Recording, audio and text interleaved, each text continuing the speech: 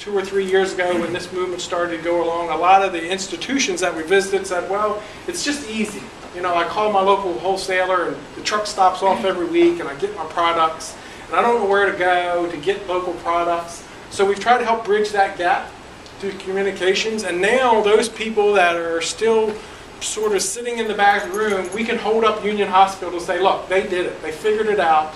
They have a process that we all can use, you know, to get more local products into your institution. Our producers are now seeing the opportunity. They're expanding their operations to meet those needs. The buy local movement and this consumer demand is going to create an opportunity, especially for our young farmers and for those that don't have large operations, you know, traditional family farms that have been in operation forever. It provides an opportunity for people to get into agriculture with a smaller capital outlay than it would take for a large grain farm or dairy. Farmers are always welcoming new farmers and growers, and we work with the State of Maryland Department of Agriculture very closely with that. We are listed in the buyer-grower directory that they publish, and that lists the foods that we are looking for. We try to save as much as we can for stock and for other purposes on the menu.